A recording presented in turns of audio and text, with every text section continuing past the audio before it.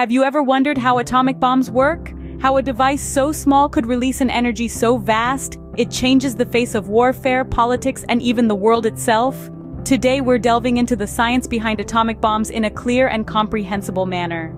Firstly, the heart of atomic bombs lies in a process called nuclear fission. Picture for a moment a game of billiards. You hit the cue ball, and it collides with another, sending it shooting off in a new direction. Now imagine that on a microscopic scale. A neutron, a tiny particle, collides with a uranium or plutonium atom.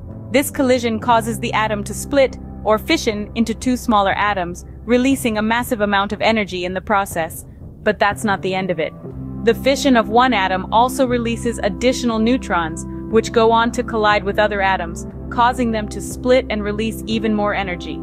This chain reaction, where one event causes many others, is what makes an atomic bomb so devastatingly powerful. Now, you might be wondering, how does this chain reaction start?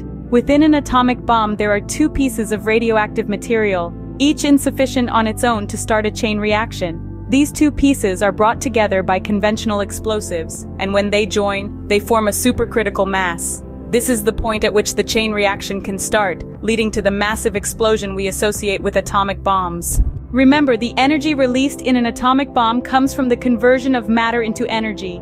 This is based on Einstein's famous equation, E = mc squared, where E is energy, m is mass, and c is the speed of light. This equation tells us that a small amount of mass can be converted into a large amount of energy. In the case of an atomic bomb, a few kilograms of uranium or plutonium can release energy equivalent to thousands of tons of TNT. In summary, atomic bombs work due to a chain reaction of nuclear fission, initiated when a supercritical mass of radioactive material is achieved. This chain reaction causes atoms to split, releasing vast amounts of energy as per Einstein's famous equation, E = mc squared. The result is a devastating explosion, a power that has forever changed the world. This is a simplified explanation of how atomic bombs work. The actual process involves more complex physics and engineering feats. But understanding the basic principles gives us a glimpse into the tremendous power that lies within the heart of atoms and the immense responsibility that comes with harnessing that power.